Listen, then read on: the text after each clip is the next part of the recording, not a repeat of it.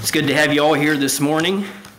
As I was greeted as I came in this morning by one Ron Bishop, he said, "Hey," that really makes an improvement. So, I was like, wow, that's a nice thing to say about a guy coming in and he says, makes an improvement on my face. But that's Ronnie Bishop for us, though, right?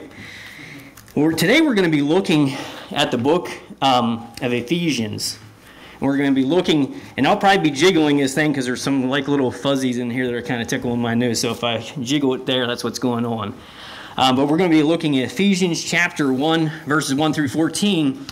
And we're going to be looking at this. The book of Ephesians can be broken down. It can be broken down different ways. You could look at it in splitting up in two different ways, the first half and the second half.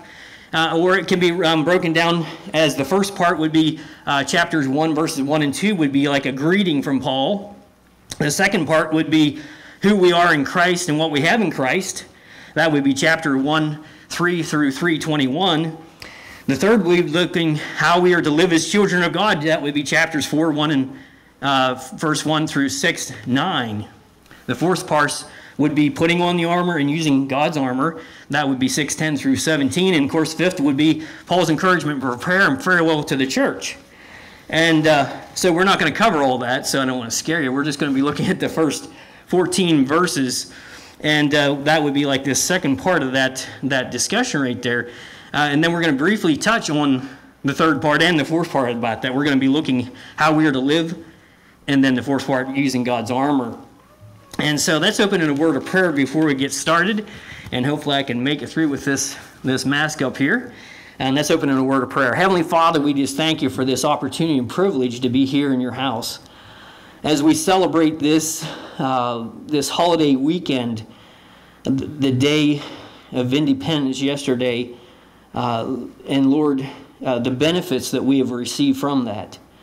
We can gather here in freedom and worship as we please. And Lord, we just thank you for all the benefits that we have received from this great country. And God, as we look at your word today, Lord, we're going to see that we're going to receive some incredible benefits that are coming through Christ from God the Father. And Lord, I pray that you would just be glorified through your word today. I pray in Jesus' precious name. Amen. So this book, this letter is written to Gentile believers, first and foremost. Ephesus would have been located in present-day Turkey. Paul would have says he would have been speaking to the saints and the faithful in Jesus Christ. And so let's read the first 14 verses of Ephesians chapter 1. Everybody hear me okay? Hopefully this is making good sound. Paul, an apostle of Jesus Christ, by the will of God, to the saints which are at Ephesus, and to the faithful in Christ Jesus, grace to you and peace from God our Father and from the Lord Jesus Christ. Blessed be the God and Father of our Lord Jesus Christ, who hath blessed us with all spiritual blessings in heavenly places, according as he hath chosen us in him before the foundation of the world, that we should be holy, without blame before him in love, having predestinated us unto the adoption of children by Jesus Christ to himself, according to the good pleasure of his will, to the praise and the glory of his grace, wherein he hath made us accepted in the beloved, in whom we have redemption through his blood, the forgiveness of sins according to the riches of his grace, wherein he hath abounded toward us in all wisdom and prudence, having made known unto us the mystery of his will, according to his good pleasure, which he hath purposed in himself, that in the dispensation of the fullness of times he might gather together in one all things in Christ, both which are in heaven and which are on earth, even in him, in whom we have obtained an inheritance, being predestinated according to the purpose of him who worketh all things after the counsel of his own will, that we should be to the praise of his glory who first trusted in Christ, in whom also you trusted after you heard the word of truth, the gospel of your salvation, in whom also after that you believed, you were sealed with the Holy Spirit of promise, which is the earnest, that's a down payment, of our inheritance unto the redemption of the purchased possession, unto the praise of his glory. As I was reading through this, I was really struck by verse number 3, how it spoke to me. In verse number 3, Blessed be the God and Father of our Lord Jesus Christ, who hath blessed us with all spiritual blessings in heavenly places. Not realizing, as I've read through this many times, that Paul was going to give a list of those heavenly blessings that we have. And they are through Christ. And as I was looking through this, I was like, wow. That's and Mark taught on this here, and I should have known better, right, Mark? And he probably taught the same thing, but sometimes you're just reading through and how things just strike you. I mean, Mark just went through the book of Ephesians, this study on Sunday nights. This is, last year. And so, then you read through this and all of a sudden something just comes out. I have been blessed with all spiritual blessings in heavenly places. All. Not some, all. And if you're a believer in Jesus Christ, because that's who he's talking to, you have those same blessings. And what are those blessings? Verse number 3, he continues, actually verse number 4, says here, according as he has chosen us in him before the foundation of the world, that we should be holy and without blame before him in love. God chose you. God chose you. Jesus said in John 15:16, he said, you have not chosen me, but I have chosen you, and that you would go forth and bear much fruit. He chose us. The book of Deuteronomy, God tells the children of Israel how he chose them. You think, does God really choose? Well, yeah, it's all through Scripture. And in Deuteronomy, it says here, Deuteronomy chapter 7, verses 6 through 11, for thou art a holy people unto the Lord thy God. The Lord thy God hath chosen thee to be a special people unto himself, above all people that are upon the face of the earth. The Lord did not set his love upon you, nor choose you, because you were more in number than any people. For you are the fewest of all people. But because the Lord loved you. Wow. He chose us because he loved us. And because he would keep his oath, which he had sworn unto your fathers, and hath the Lord brought you out with a mighty hand, redeemed you out of the house of bondmen from the hand of Pharaoh, king of Egypt. Know therefore that the Lord thy God, he is God, the faithful God, which keepeth covenant and mercy with them that love him and keep his commandments unto 1,000 generations. Wow. And repayeth them that hate him to their face, to destroy them. He will not be slack to him that hateth him. He will repay him to his face. Thou shalt therefore keep the commandments and the statutes and the judgments which I have commanded you this day to do them. God has chosen. Why did he choose Abraham?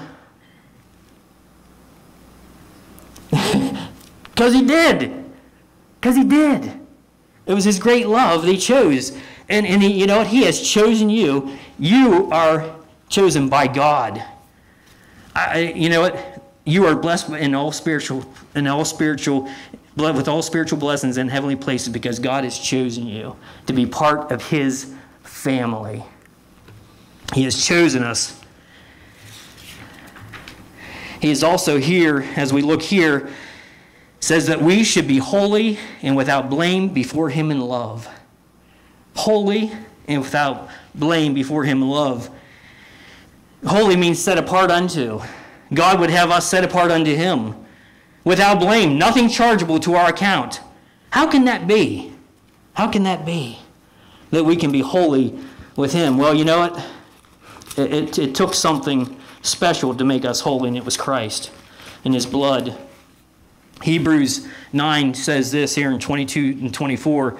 Says, and almost all things are by the law purged with blood. And without the shedding of blood is no remission. It was therefore necessary that the patterns of things in the heavens should be purified with these, but the heavenly things themselves with better sacrifices than these. Speaking of the sacrifices that the Jewish people had.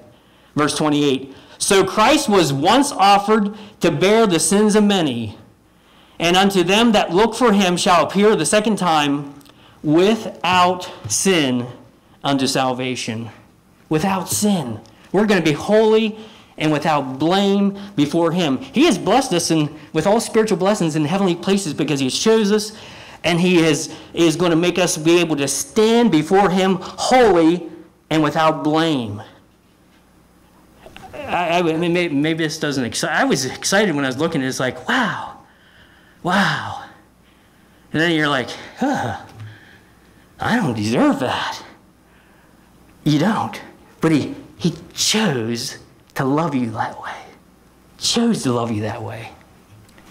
What an incredible God we have who has blessed us with all spiritual blessings in heavenly places.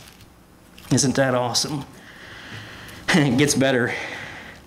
Verse number 5 of Ephesians 1. Having predestinated us unto the adoption of children by Jesus Christ to himself, according to the good pleasure of his will.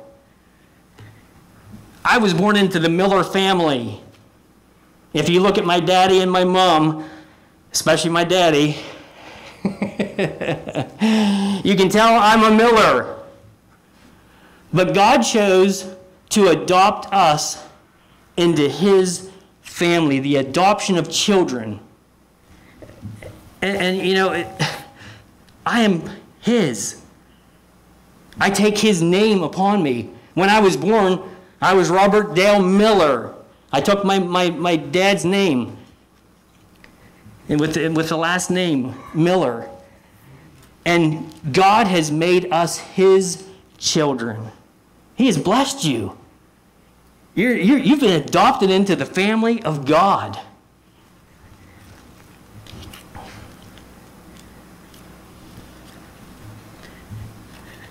Let me read Romans for you. Romans 8.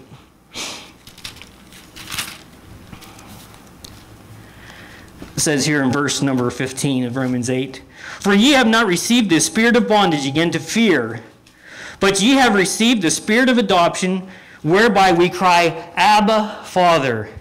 Daddy, Father. It was a term of endearment, Abba, Father. The Spirit itself bearing witness with our spirit that we are the children of God. And if children, then heirs. Heirs of God and joint heirs with Christ. Joint heirs with Christ? When you are adopted into the family, you know, when you're adopted, you're legally part of that family. The name and all the benefits go along with it, right? And if then children, then heirs, heirs of God and joint heirs with Christ. If so be that you suffer with him, that you also may be glorified together with him. We are joint heirs with Christ. God has placed us into his family. He's taken us, he's put his name upon us, and he's blessed us with all spiritual blessings in heavenly places. He has chosen us. He has made us so that we can stand holy without blame before him because of the shedding of blood. He has predestinated us. He's predetermined that he's going to make us part of his family, the family of God. Verse number 6. To the praise of the glorious grace wherein he hath made us accepted in the beloved. Remember at the baptism, Jesus goes in, gets baptized, he comes up, he says, This is my beloved Son, in whom I am well pleased, came from the heavens, right? Beloved Son, you are accepted in that same group. That's your family unit. That's your family circle. You are part of the beloved of Jesus Christ. You are in part and parcel with him. You are beloved. You know, you're loved of God. If you're a believer today in Jesus Christ, you are loved of God. You are part of his family. Part of his family.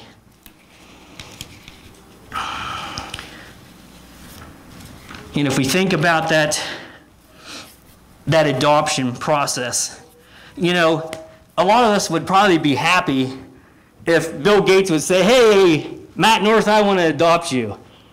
You got my name, now you're Matt Gates now, and you're part of if any of my children, you get the same share in everything that I have, that they have, you get the same equal share. How about that? We'd all stomp out, woo, right? Don't you know? Don't be beggars. Do you know whose family you're in? The King of Kings and Lord of Lords, the Creator of all things. That is your family. You should say, Amen. Woohoo! Better than Bill Gates. Better than Bill Gates. I had a friend. He had adopted children. I loved his comment. He said to me one time, he said, you know what? He's putting in perspective the kids who were adopted in and kids who were not adopted in. He said this, those who weren't adopted and who had kids, he said, your parents had you, but I was chosen by my parents. For those who were adopted in. You know, you were just born into the family, but they were chosen into the family. God has adopted us into this family. He has made us a part of the beloved. Not because we're so special, we're so great, right? But because of his great love towards us. Galatians put it this way. Paul talked with the Galatian believers. Let me just flip here. Not there, that's not Galatians. I had a little sticky note. Ron told me to put sticky notes in here so I could do that. I guess I'm going to have to, here it is. It says here in Galatians 4:4. I didn't put a sticky note there. That's why it's not there. Galatians 4:4 says this. But when the fullness of time was come, God sent forth his Son, made of a woman, made under the law, to redeem them that were under the law, that he might receive the adoption of sons. Because ye are sons of God, he has sent forth the Spirit of his Son into your hearts, crying, Abba, Father. Wherefore thou art no more a servant, but a son, and if a son, then an heir of God through Christ. You're an heir of the King. You're an heir of God the Father. And he has made us accepted in the beloved. Now it says here in verse number 7 back in Ephesians. It says here, in whom we have redemption through his blood, the forgiveness of sins according to the riches of his grace. We have been blessed with all spiritual blessings in heavenly places in Christ because of his redeeming work that he did. His redeeming work that he did through his blood, and it caused us to have the forgiveness of sins. Realize it didn't come without a cost. It cost a lot. Here's a definition of redemption through what Webster would say. The act of freeing by the paying of a ransom or a price. The redemption through his blood, the forgiveness of sins. It took a redeeming work of what Christ did. Christ paid a ransom. He paid a ransom for us so that we could be part of his family, even the forgiveness of sins. The forgiveness of sins. So there was an incredible cost. And as I'm going to get to later on here, Paul says later, walk worthy of the calling wherewith you've been called to. Wow. Walk worthy of the vocation, the King James says, but it means the calling which you've been called by. God has called us into his family. He has called us into his family. There was a great price paid. Walk worthy of that. That means live out your life. Walking, the act of walking, it's movement, it's constant motion. It is your lifestyle. It is what you're doing. Walk worthy of that.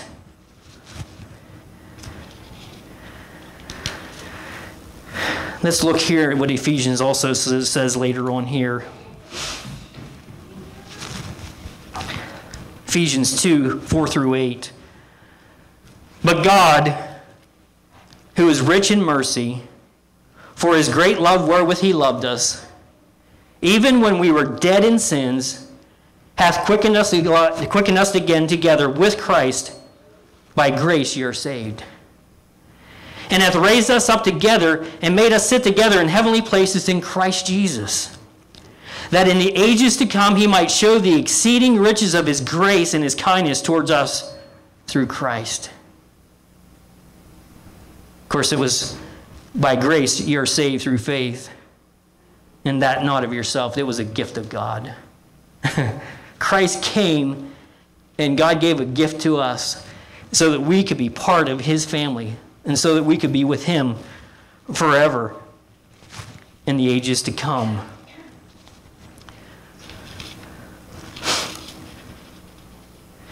Back to verse number 8 of Ephesians 1. It says here, wherein he hath abounded toward us with all wisdom and prudence. Prudence is living out and being able to know how to live. If you go to the second part of this book, it'll tell you how to live. With lowliness, with meekness, not being soon angry. I could go on, but I don't want to go. That's another study. But how we are to live. Well, that's that prudence. He has given us all wisdom. He's given us his word so that we can understand how to live. We should live in Christ. So he's given us incredible wisdom. He is also, verse number 9, having made known unto us the mystery of his will, according to the good pleasure of his will. It was God's good pleasure that we would be accepted in, as it continues on talking about Gentile believers. And that's who he's talking to here with the Ephesian believers here. And so he made known the mystery, and that mystery can be found in Ephesians 3, 1 through 6. It says here, for this cause, I, Paul, the prisoner of Christ, for you Gentiles, if you have heard of the dispensation of the grace of God, which is given to me to youward, how that by revelation he made known unto me the mystery, as I wrote in a fewer words, whereby when you read, you may understand my knowledge in the mystery of Christ, which in other ages was not made known unto the sons of men, as it is now revealed unto the holy apostles and prophets by the Spirit, that the Gentiles should be fellow heirs of the same body and partakers of his promise in Christ by the gospel. It wasn't just written for Jewish people. This was written that the mystery was made known unto us, that we as Gentile believers would be fellow heirs. Fellow heirs. He has blessed us with all spiritual blessings in heavenly places and made us to be co-equal heirs even with the children of God, the children of Israel. Back to Ephesians 1:10, that in the dispensation of the fullness of times he might gather together in one all things in Christ, which are in heaven and which are on earth, even in him. He's going to gather all things together. You know, it's not going to be Jewish people up in heaven and Gentiles up in. We're going to be all one of the same family, of the family of God. One. He's going to gather together all in one as that same family.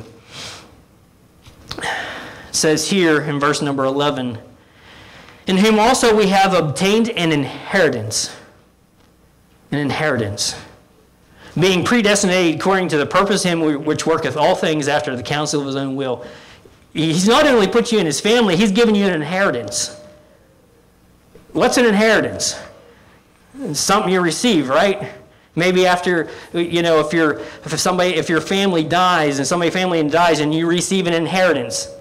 Well, an inheritance, might not last long. But it's something that you're given. God has given us an inheritance, and it says, I want to take you to 1 Peter, because I think it's a beautiful picture here of this, what he has given to us. 1 Peter.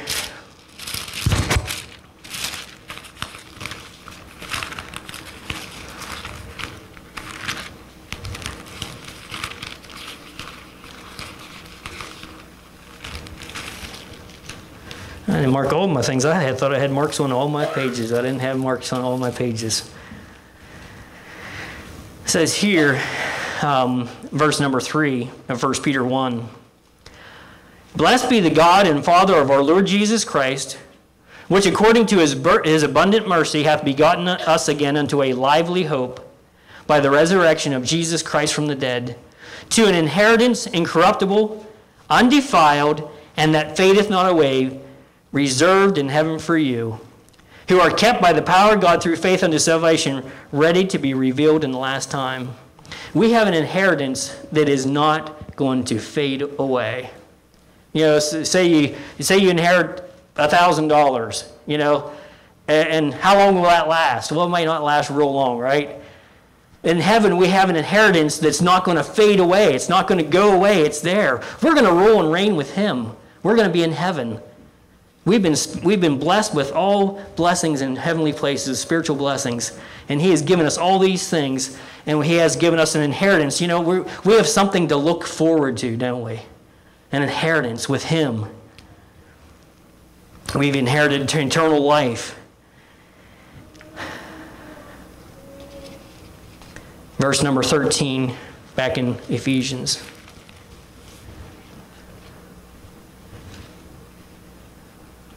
Actually, we'll read verse number 12. That we should be to the praise of His glory, first trusted in Christ.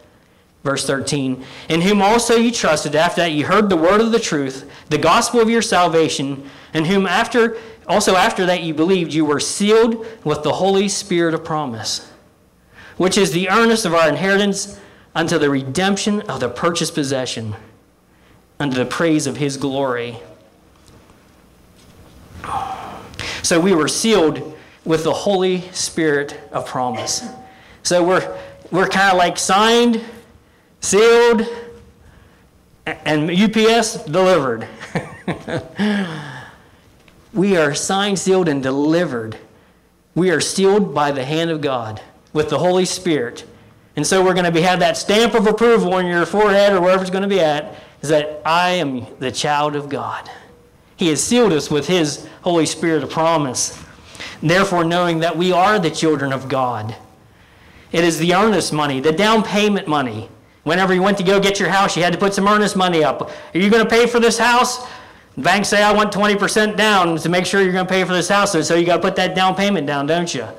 And so then they're saying, okay, he's good for it. He's good for the money. He's got enough. If he got that much, he'll be able to pay the rest. If they don't, they get the 20%. They got the 20% and get the house, and they still wake out.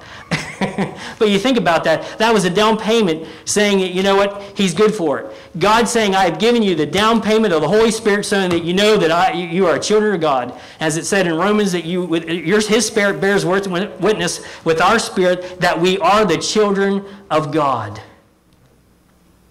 Whenever you feel the Holy Spirit's conviction, whenever you're out there in the garden, you're pulling weeds out, and you feel the Holy Spirit's conviction, say, thank you, God, because I know I am your child, because you have not left me alone. Right, Bob? He has not left us alone. He wants us to pull those weeds out, because that's what the Holy Spirit does to us. And it bears witness with our spirit that we are the children of God because you have the conviction of the Holy Spirit in your life. Be thankful. You've been blessed with all spiritual blessings in heavenly places. And He has given you all. Not some. He didn't give Matt some, didn't give Bob some, didn't give Mike some, didn't give some Larry some, Tina or Sue. He gave all to all who are believers in Jesus Christ. All to all who are believers in Jesus Christ. He has blessed us. And He has given us this down payment. And as I read there, I don't know if I turned to that yet or not. I guess I better turn there because that was Romans. Let me just read that to you. I guess I was quoting. It says here, for ye have not received the spirit of bondage again to fear, but ye have received the spirit of adoption where we cry, Abba, Father. Spirit itself bearing witness with our spirit that we are the children of God. And of course, I read this before, I guess. And if children, then heirs of God, joint heirs with Christ, if so be that you suffer with Him, that you may be also glorified with Him. In this life there is going to be suffering, isn't there? There is going to be suffering. If Christ suffered, shouldn't we, why should we think it odd that Christians would suffer? Christ suffered, and therefore we are also going to suffer. All who would live godly in this world will suffer, won't they? Persecution. And so, but He has given us His Spirit that we can realize and know that we are the children of God. We are His. He is ours. We are the children of God. Now, what I want us to look at is what Paul has to say later. He tells them who they are. You have all these spiritual blessings. All these spiritual blessings. I might be ringing just a touch here. All these spiritual blessings. And he says, like in the second part, because let me just take you to the end of chapter 3 and see what he says. Verse 21, it says, unto him be glory in the church by Jesus Christ throughout all ages, world without end. Amen. He completed the thought, didn't he? He told them who they were. Now he's going to start, and I think I'm really ringing, guys. I'm sorry. And it says here, verse number 1 of chapter 4, I therefore, the prisoner of the Lord, beseech you that you walk worthy of the vocation wherewith you were called. This is who you are in Christ. You've been chosen. You're going to be holy without blame. You're adopted into the family. You're part of the beloved. He has given you all wisdom and understanding. He has given you the forgiveness, redemption, the forgiveness of sin. He has gathered together all in one in Him. He has given us the Holy Spirit of promise that we can know we are His children. And then he says, now if you look at that, that's kind of like the first part. The second part, he says, I therefore, the prisoner of the Lord, beseech you, beg you, that you walk worthy of the calling which you've been called to. You've been called to be you're called a child of God. Walk worthy of that. Walk worthy of that. He begged them. You've been adopted into God's family at a great cost. At a great cost. Live a life worthy of that calling. Paul reminds them again, chapter 5, verses 1 and 2. Be ye therefore followers of God as dear children, and walk in love as Christ also had loved us, and hath given himself an offering and a sacrifice to God for a sweet-smelling savor. Walk as dear children. Walk as dear children. You think of your dear children. I have 3 dear children. I have to be careful. I have one who has dimples, who is extra. She's not extra special, but she's a special little girl. She's Daddy's little baby girl. I call her baby girl. I have Nathan Boy Blue. I have Jessica is my little girl, and Emily's my baby girl. And that's their names. That's their nicknames. And walk as dear children. You know what? The dear child is a kid who's who follows along and is obedient, not like me, sometimes rebellious. If Mom and Dad are watching this, or if they're going to watch this on tape, Mom had to. She would say, "Somebody go get the spatula for me. I'm going to give Chuck and Ken a whooping." Well, guess who was the first one to run to go get it? Oh, but when it was my turn, man, I was out the door. Walk as dear children. You think of a dear child walking with her daddy, holding her daddy's hand. Walk as dear children. They're special. Our children are special to us. We are special to God. Walk as dear children. Live a life worthy of Him. Live a life worthy of the calling that you've been called to. Paul reminds us at the end of this book in Ephesians chapter 6.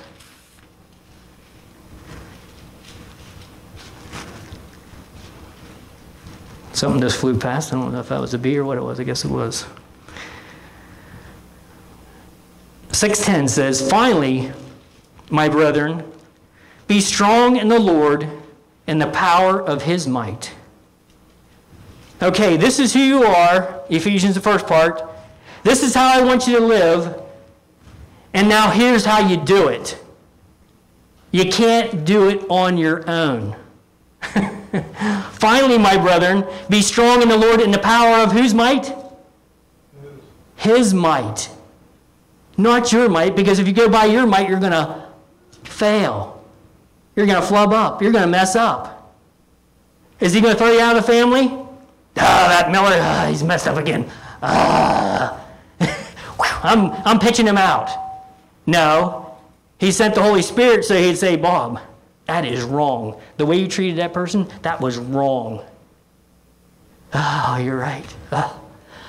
God, your word's true. I shouldn't be angry and I with them, Lord, and because when I was angry I sinned. I can't do it on my own. He says, here's how you do it. Finally, my brethren, be strong in the Lord and the power of his might. Put on the whole armor of God, that you may be able to stand against the wiles, that's the tricks, of the devil. For we wrestle not against flesh and blood, but against principalities, against powers, against the rulers of darkness of this world, against spiritual wickedness in the high places. Wherefore, therefore, take unto you the whole armor of God, not part of it. Don't just take part of it, take the whole armor of God,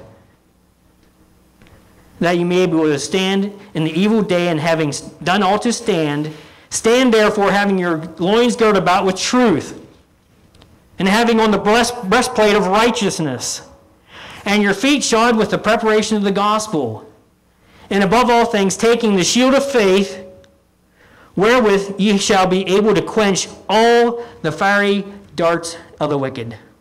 Jim spoke on this, I don't know if it was a month ago or how long it's been now. And I was thinking, you know what? I'm not taking the shield out. The shield of faith. Where's faith come from? It comes from God. It's a gift from God. Not of works, lest any man should boast. Faith cometh by hearing, Romans says, and hearing by the word of God. I need to take God's word. I have to realize, you know what? I'm looking at a news site.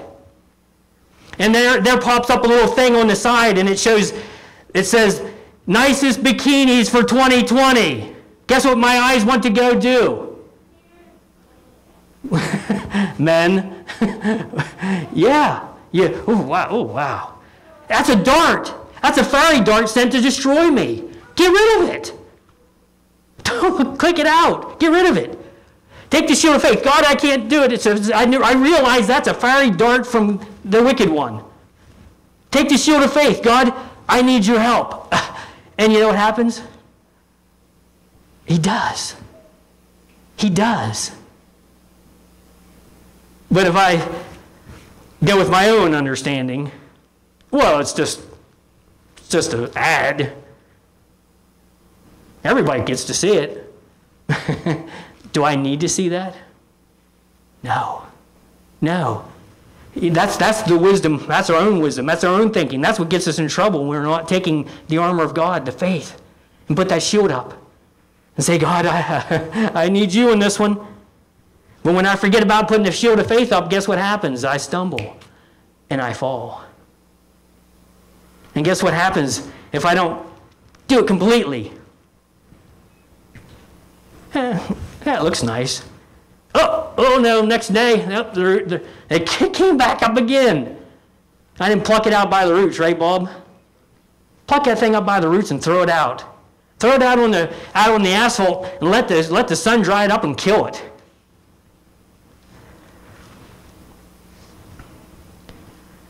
We are to be strong in the power of God's might, not our own. Not our own might. Because why? I know that's maybe not the proper English. Because I am a child of the King. Live worthy of it. You're a child of God. Walk worthy of that. Walk as dear children. Love as Christ loved.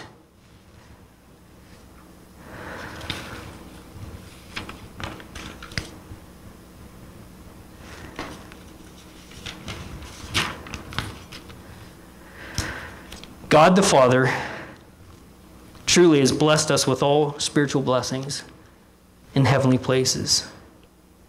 Believers are chosen by God. We will stand before Him holy and blameless. He has adopted us into His family. He has made us accepted in the beloved. He has redeemed us with a great price. He has bought us with a great price. Therefore, glorify your God in your body and spirit, which are God's, as it says in His Word. And He has done this through His blood, giving us the forgiveness of sin. He has abounded unto us all wisdom He has made us known to us the mystery of his will, making us Gentiles part of his family. We have obtained an inheritance in him that does not fade away.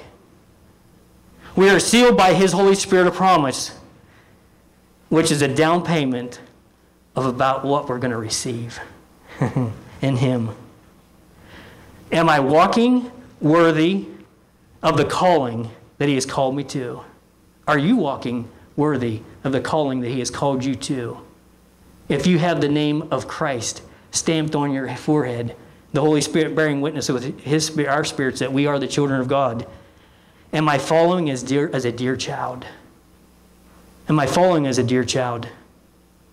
Am I walking in love as Christ loved us and gave himself an offering and sacrifice to God? Take God's armor into the battle. Don't go into the battle in your own strength. Remember who you are, how you've been blessed with all spiritual blessings in heavenly places in Christ, because you are a child of the King. Walk worthy of the calling which you've been called to. Let's close in a word of prayer. Heavenly Father, I thank you for your word. Thank you for how you've ministered to my heart through your word. God, I pray that your word would have ministered in the same way to your children here. There's some here that may not be children. They are outside of the promises. God, I pray that you would open their eyes to truth. Jesus, you said that if any man would, no man can come unto me except the Father draw him. Lord, Father, I pray that you would just draw those who are not your children to yourself. Open their eyes. Help them to acknowledge truth, God. Lord, that we would be people who would walk worthy of your love. In Jesus' precious name, amen.